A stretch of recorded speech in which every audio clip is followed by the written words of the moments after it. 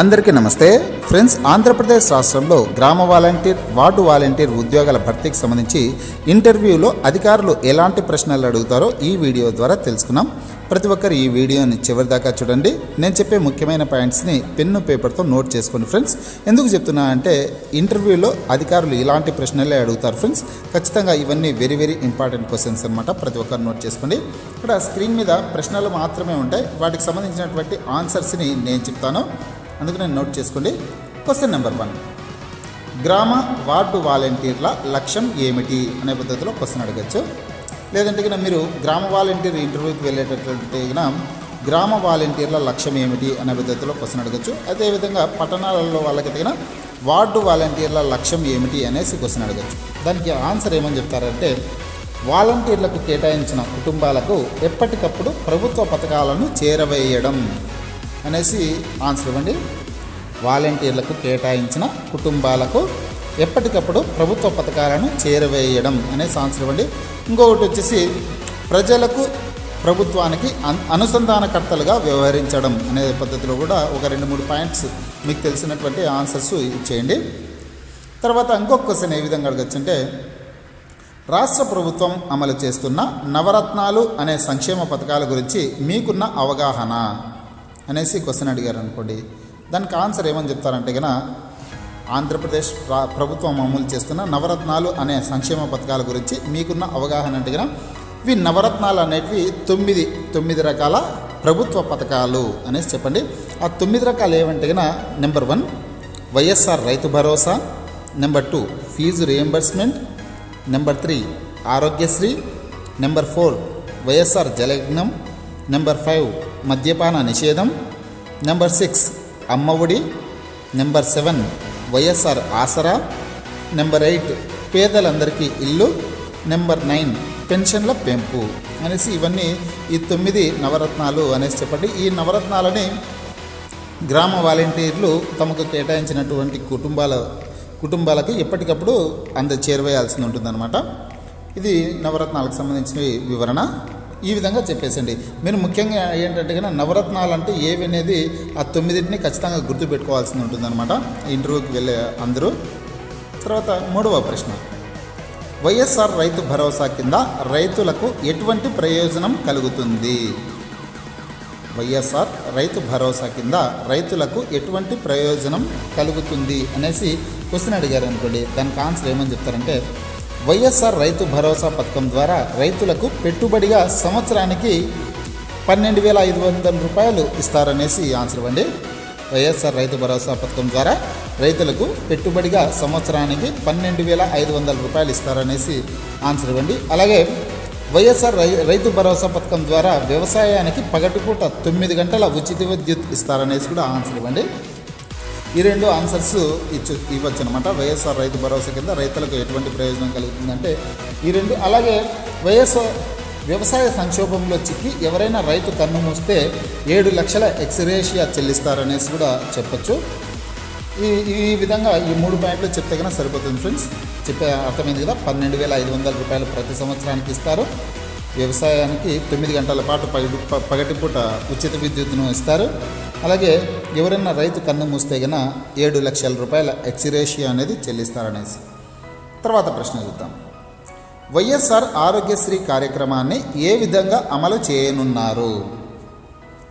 వైఎస్ఆర్ ఆరోగ్యశ్రీ కార్యక్రమాన్ని ఏ విధంగా అమలు చేయనున్నారు అనేసి క్వశ్చన్ అడిగారు అనుకోండి. దానికి ఆన్సర్ ఏమని చెప్తారంటే కనుక వార్షిక ఆదాయం 5 లక్షలు దాటని వర్గాలకు ఆరోగ్యశ్రీని వర్తింపజేస్తారు అనేసి చెప్పండి. వార్షిక ఆదాయం 5 లక్షలు దాటని వర్గాలకి ఆరోగ్యశ్రీని వర్తింపజేస్తారు అనేసి ఆన్సర్ చెప్పండి. అలాగే వైద్యం ఖర్చు 1000 రూపాయలు దాటితే ఆరోగ్యశ్రీని వర్తింపజేస్తారు అనేసి కూడా ఆన్సర్ ఇవ్వండి. వైద్యం ఖర్చు 1000 రూపాయలు దాటితే ఆరోగ్యశ్రీ వర్తిస్తుంది అనేసి. అలాగే ఇంకొకటి ఏంటంటే కిడ్నీ వ్యాధితో బాధపడే వారికి ప్రభుత్వం 10,000 రూపాయల పింఛన్ని చెల్లిస్తారు అనేసి కూడా ఆన్సర్ ఇవ్వచ్చు. అర్థమైంది కదా. వైఎస్ఆర్ ఆరోగ్యశ్రీ కార్యక్రమాన్ని ఏ విధంగా అమలు చేయనున్నారంటే వార్షిక ఆదాయం 5 లక్షలు దాటిన వారికి ఆరోగ్యశ్రీని వర్తింపజేయడం, కిడ్నీ వ్యాధిగ్రస్తులకి 10,000 రూపాయల పింఛన్లు అందజేయడం, వైద్యం ఖర్చు 1000 రూపాయలు దాటిన ఆరోగ్యశ్రీని వర్తింపజేయడం. ఇది వైఎస్ఆర్ ఆరోగ్యశ్రీ కార్యక్రమం యొక్క ముఖ్యమైన లక్ష్యం. తర్వాత ప్రశ్న, మీ గ్రామంలో రైతులు ప్రధానంగా ఎదుర్కొంటున్న సమస్యలు ఏమిటి అనేసి క్వశ్చన్ అడిగారు అనుకోండి. మీ గ్రామంలో రైతులు ప్రధానంగా ఎదుర్కొంటున్న సమస్యలు ఏమిటి అని క్వశ్చన్ అడిగితే దానికి ఆన్సర్ వచ్చేసి నీటి సమస్య అయితే కన్నా నీటి సమస్య అనేసి మీకు మీ గ్రామంలో ఉన్నటువంటి సమస్యలు మీకు అర్థమయ్యే ఉంటాయి. ఎందుకంటే మీరు ఆ గ్రామాలలో నివసిస్తూ ఉంటారు కాబట్టి మీ గ్రామం ఎటువంటి సమస్యలను ఎదుర్కొంటుందో మీకు ఖచ్చితంగా, మీ గ్రామ రైతులు ఎటువంటి సమస్యలను ఎదుర్కొంటున్నారో మీకు ఖచ్చితంగా తెలిసే ఉంటుంది ఫ్రెండ్స్. బట్ ఒకవేళ నీటి సమస్య అయితే నీటి సమస్య అని చెప్పండి. అదేవిధంగా రహదారుల సమస్య ఉంటే కన్నా రహదారుల సమస్య అని చెప్పచ్చు. అలాగే వీధి దీపాల సమస్య ఉంటే కన్నా అలాగైనా చెప్పచ్చు. లేదంటే కన్నా ఒకవేళ బస్సు సౌకర్యం లేకపోతే కన్నా ఆ విధంగా సమాధానం ఇవ్వచ్చు అనమాట. మీకు అంటే మీ గ్రామంలో ఏ సమస్య ఉంటే ఆ సమస్యని ఆ ఇంటర్వ్యూలో అడిగినటువంటి అధికారులకి సమాధానంగా చెప్పండి. తర్వాత ప్రశ్న, ఫీజు రియంబర్స్మెంట్ పథకాన్ని ఏ విధంగా అమలు చేయనున్నారు? ఫీజు రియంబర్స్మెంట్ పథకాన్ని ఏ విధంగా అమలు చేయనున్నారు అనే పద్ధతిలో క్వశ్చన్ అడిగారు అనుకోండి. దానికి ఆన్సర్ ఏ విధంగా ఇస్తారంటే కన్నా ఈ పథకం కింద అంటే ఫీజు రియంబర్స్మెంట్ పథకం కింద పేదవారి చదువుకు అయ్యే ఖర్చును పూర్తిగా ప్రభుత్వం భరిస్తుంది అనే ఆన్సర్ ఇవ్వండి. ఫీజు రియంబర్స్మెంట్ పథకం కింద పేదవారి చదువుకు అయ్యే ఖర్చును పూర్తిగా ప్రభుత్వం భరిస్తుంది అనేసి ఆన్సర్ ఇవ్వండి. అర్థమైంది కదా. తర్వాత క్వశ్చన్, పిల్లలు మధ్యలో బడి మానేయకుండా చూడాలంటే ఏం చేస్తే బాగుంటుంది?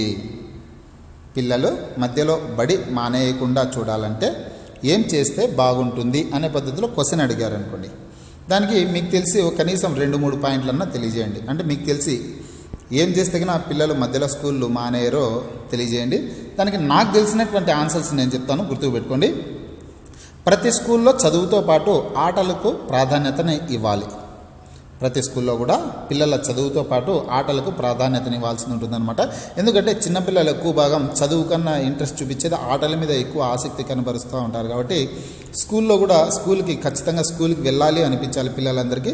చదువు 4 గంటల సేపు చదువు చెప్తే కన్నా ఇంకా మిగతా 4 గంటల సేపు ఆటలకు కూడా ప్రాధాన్యతని ఇవ్వాల్సి ఉంటుంది. ఒకవేళ 2 గంటల సేపు చదువు చెప్తే 2 గంటల సేపు పిల్లలకి ఆటలకు ప్రాధాన్యతని ఇవ్వాల్సి ఉంటుంది అనమాట. ఆ విధంగా చేయాల్సి ఉంటుంది. ఇంకొక పాయింట్ వచ్చేసి పిల్లలు ఆడుకునే సామాగ్రిని స్కూళ్ళలో ప్రతి స్కూల్లో కూడా ఏర్పాటు చేయాలి. చిన్నపిల్లలు ఆడుకునేటటువంటి సామాగ్రిని ప్రతి స్కూల్లో కూడా ఏర్పాటు చేస్తే కన్నా చాలా బాగుంటుంది అనమాట. ఆడుకోవడానికైనా కానీ స్కూల్కి వెళ్ళాలి అనేసి పిల్లలకు మనసు కలుగుతుంది ఫ్రెండ్స్. అర్థమైంది కదా. తర్వాత ఇంకొక పాయింట్ ఏంటంటే కన్నా ఉపాధ్యాయులు పిల్లల్ని కొట్టకుండా వారికి అర్థమయ్యే విధంగా చదువు చెప్పాల్సి ఉంటుంది. ఉపాధ్యాయులు చీరించుకోవడం కానీ, వాళ్ళ మీద కోపగించుకోవడం కానీ, వాళ్ళని కొట్టడం కానీ ఇటువంటివి చేయకోకుండా, అంటే చిన్నపిల్లల విషయానికి నేను చెప్తుండేది. పెద్ద పిల్లల్ని అయితే కన్నా దండించే అవకాశం ఉపాధ్యాయులకు ఉంటుంది. చిన్నపిల్లలకు వచ్చేసి కొట్టకోకుండా వారికి అర్థమయ్యే విధంగా చదువు చెప్పాలన్నమాట. అంటే కొంతమంది ఇంటెలిజెంట్ ఒక్కసారి చెప్తేనే అర్థం చేసుకునే పిల్లలు ఉంటారు, 2 సార్లు చెప్తేనే అర్థం చేసుకునే పిల్లలు ఉంటారు, కొంతమందికి 10 సార్లు చెప్పినా అర్థం చేసుకున్నటువంటి పిల్లలు ఉంటారు అనమాట.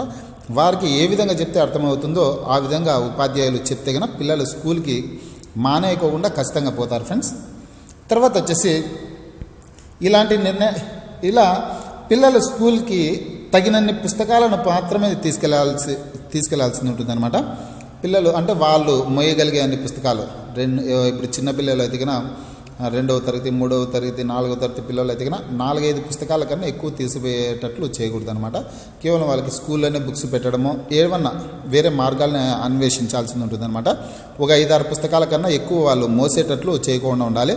ఆ విధంగా వాళ్ళు ఫ్రీగా, అంటే వాళ్ళకి బరువు అనిపిస్తున్నాయి పుస్తకాలు అనేటట్లు కాకుండా ఫ్రీగా వాళ్ళు వెళ్ళి తీసుకొని వచ్చే విధంగా చూసుకోవాలన్నమాట. స్కూల్కి బుక్స్ అనేది ఎక్కువ పంపించకూడదు, తక్కువ మోతాదులోనే వాళ్ళు బరువు మోసే విధంగా చూసుకోవాలి. ఇలాంటి నిర్ణయాలు తీసుకోవడం వల్ల పిల్లలు మధ్యలో బడి మానేయకుండా ఉంటారు. ఇది నా ఆలోచన, నా నిర్ణయం. మీకు తెలిసినటువంటి ఆన్సర్స్ని అధికారులు ఎవరైనా ఒకవేళ అధికారులు క్వశ్చన్ అడిగితే కన్నా మీకు తెలిసినటువంటి ఆన్సర్స్ని ఇవ్వండి. ఒకవేళ ఈ పాయింట్స్ మీకు బాగా నచ్చినట్లయితే కన్నా ఈ పాయింట్స్ని నోట్ చేసుకునేసి ఇదే పాయింట్స్ని ఆన్సర్స్గా చెప్పండి.